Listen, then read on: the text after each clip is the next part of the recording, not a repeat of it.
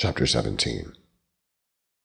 And there came one of the 7 angels which had the 7 vials, and talked with me, saying unto me, Come hither, I will shew unto thee the judgment of the great whore that sitteth upon many waters, with whom the kings of the earth have committed fornication, and the inhabitants of the earth have been made drunk with the wine of her fornication.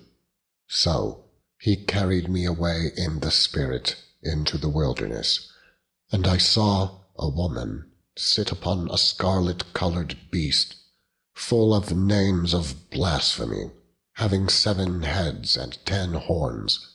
And the woman was arrayed in purple and scarlet color, and decked with gold and precious stones and pearls, having a golden cup in her hand, full of abominations and filthiness of her fornication. And upon her forehead was a name written, Mystery, Babylon the Great, the mother of harlots and abominations of the earth. And I saw the woman drunken with the blood of the saints, and with the blood of the martyrs of Jesus.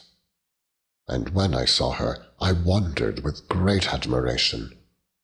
And the angel said unto me, Wherefore didst thou marvel? I will tell thee the mystery of the woman, and of the beast that carrieth her, which hath the 7 heads and 10 horns. The beast that thou sawest was, and is not, and shall ascend out of the bottomless pit, and go into perdition.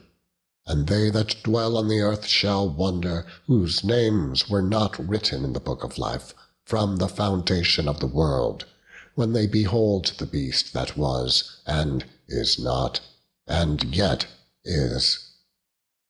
And here is the mind which hath wisdom. The 7 heads are 7 mountains on which the woman sitteth, and there are 7 kings.